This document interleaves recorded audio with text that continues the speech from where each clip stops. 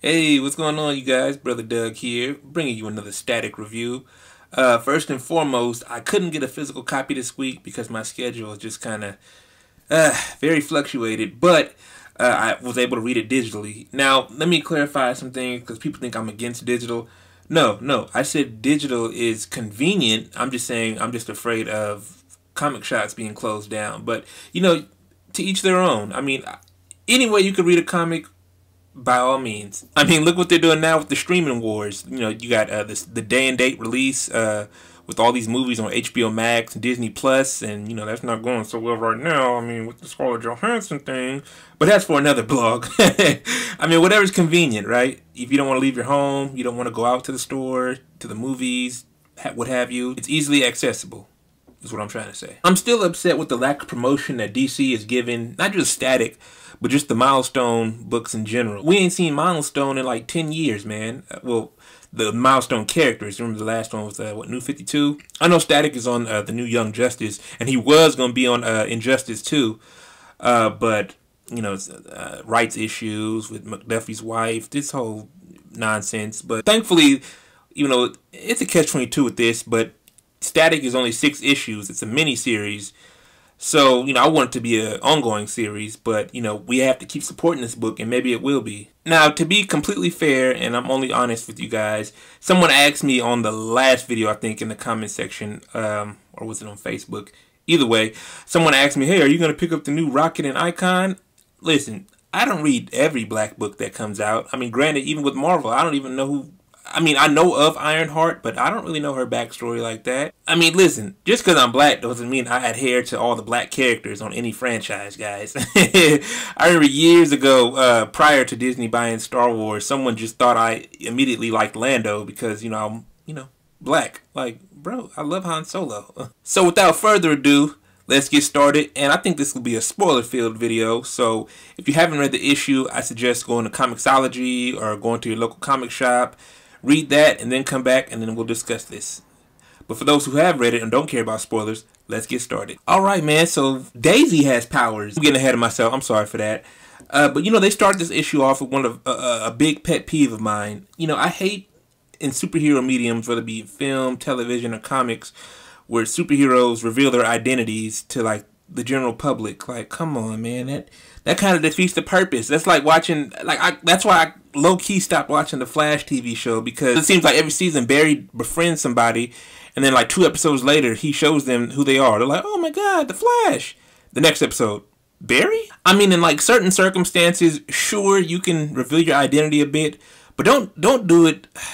I don't know, guys. It's really hard to convey. But that's just a pet peeve of mine. And see, because of this, Virgil revealed, as I said, his identity and his powers to his parents and to his neighbors. He has to be really discreet now with his powers, because now everyone's telling him what to do with his powers. Like, you know, don't go out there looking for trouble, and, you know, you got to keep your powers on the low. And he hates it because, in a Spider-Man way, you know, great power comes great responsibility. You know, he wants to go out there and do the right thing, but, you know, he's also looking out for his family, you know. So he calls Curtis Metcalf, and for those who aren't big Milestone fans, everybody knows who that is. If you are a Milestone fan, that's a Hardware. So Static calls Curtis, and I don't think Static knows that Curtis is actually, you know, Hardware. Hardware is like the Black Iron Man. Or War Machine. Depending on how you look at it. But no, yeah, more so Iron Man. I'm sorry, guys. Like, you know, Iron Man builds his own suits and Rhodey just, you know, wears them. But Curtis gives Virgil a location to go pick up some new gear, possibly his new uniform, his new suit, because he sees all kind of, you know, items that look pretty viable. But the cops show up.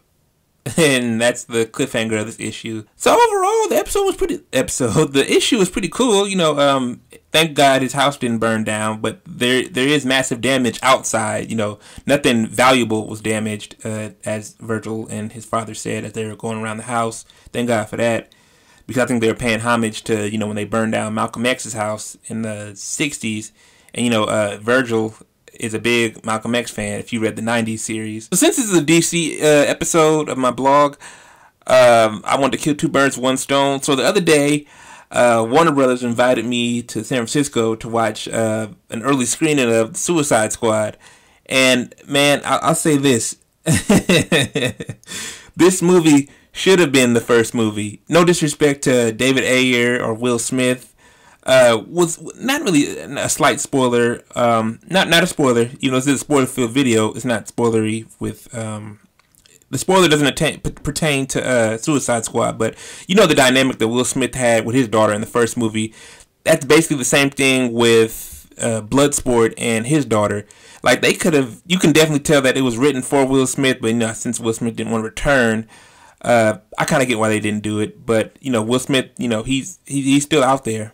Not Will Smith, but Deadshot. But overall, I enjoyed the movie too, y'all. They are right. This is probably the best comic book movie of the year because Black Widow was trash. Yeah, make sure y'all go see Suicide Squad next week, August 6th, I believe. Make sure you go out to your local comic shop and purchase Rocket and Icon. Even though I haven't read the book, you guys can still go read it if you are a big supporter of Black comics. Continue reading Static. The next issue comes out next month. And like always, y'all, keep following me on Twitter, Facebook, Instagram. Hit my Cash App. Like the video, share the video, subscribe. And like always, deuces.